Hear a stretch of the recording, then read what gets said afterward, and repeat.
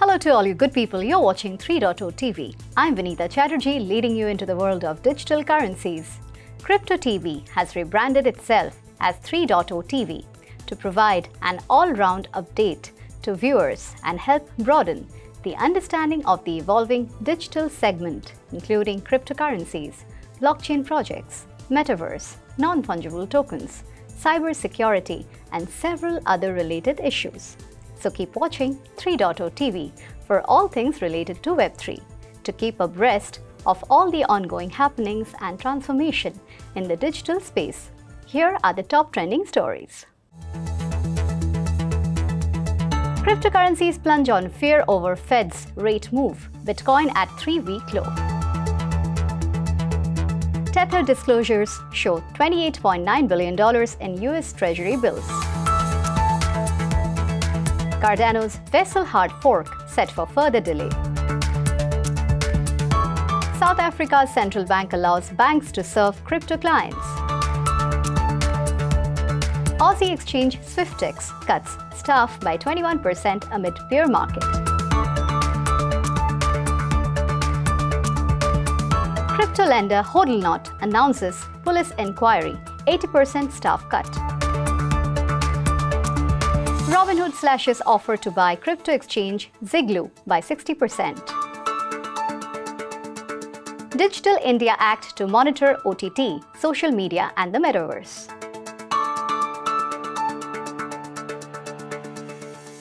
Hello viewers, wish you all a very happy Janmashtami. Now let's deep dive into these stories.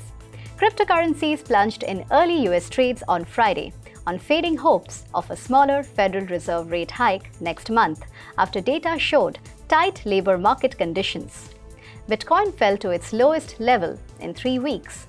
US stocks fell, with all the key indexes trading lower in early trades.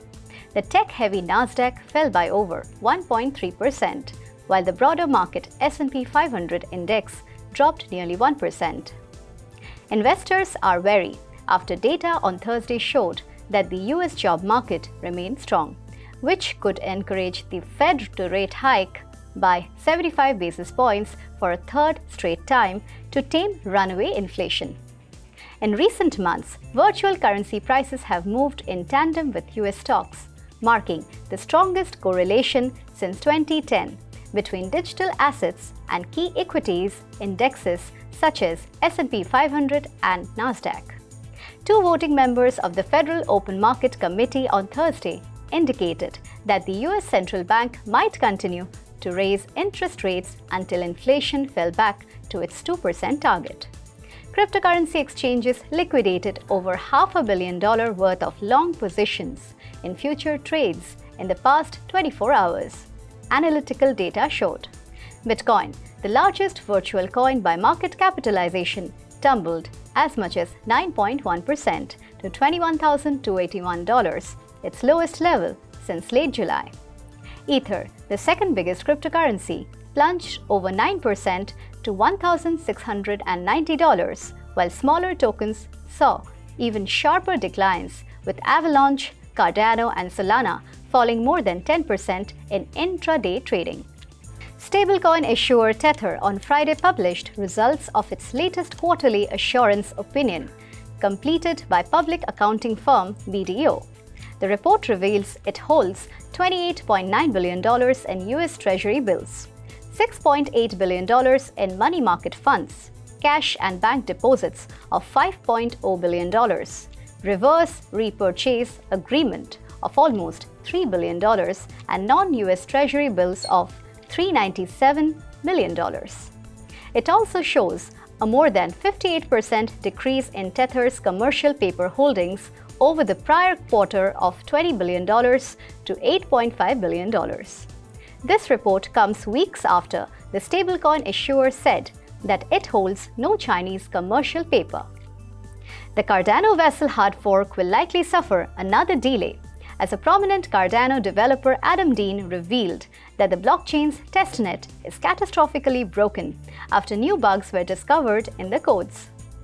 The rush to meet the deadline for the mainnet upgrade has now made the upgraded testament incapable and incompatible with syncing, Dean said in a tweet. The Vasil upgrade is Cardano's biggest event aimed at increasing the size of each block, allowing more space for data to be saved on each block added to the blockchain, or simply to improve scalability. South African Reserve Bank, the country's central bank, allowed its lenders to deal with crypto-linked funds, including servicing customers seeking to convert fiat currencies to buy cryptocurrencies. The central bank's revised guidelines were in response to a few local banks' moves to shut down accounts tied to crypto exchanges. Earlier in June, some lenders in South Africa blocked customers from using their credit or debit cards for buying crypto from overseas exchanges. Swyftx, an Australian cryptocurrency exchange, has had to lay off 74 people, amounting to 21% of its staff, in order to cut costs as it navigates the current bear market. Swyftx joins a long list of crypto firms that have experienced growing pains as a result of this year's significant decline in crypto, with US exchanges Coinbase and Gemini both reducing their headcount by 18% and 20% in recent months. The announcement comes on the heels of a major employee layoff at Singapore-based exchange Crypto.com, which laid off 260 people in June, accounting for 5% of its workforce. Various unconfirmed reports online this week suggested that the figure could be as high as 1,000. Hodlnaut, a Singapore-based crypto lender, updated the community on its judicial management filing, as well as announced two troubling updates. First, the platform announced the layoff of 80% of its workforce, or approximately 40 people, in order to reduce the company's expenditure. According to today's announcement, the remaining employees were necessary for current operations. Second, and perhaps more concerning, Hodlnaut is facing legal action from the Singapore Attorney General and the Singapore Police Force. These actions are taken in what we believe to be the best interest of our users, the cryptocurrency lender added. On August 8th, Hodlnaut tweeted that it would freeze withdrawals, deposits, and token swaps on the platform. Robinhood has reduced its bid to acquire London-based cryptocurrency exchange Ziglu. According to a source, the acquisition price was recently reduced from $170 million to $72.5 million, 60% less than the original price.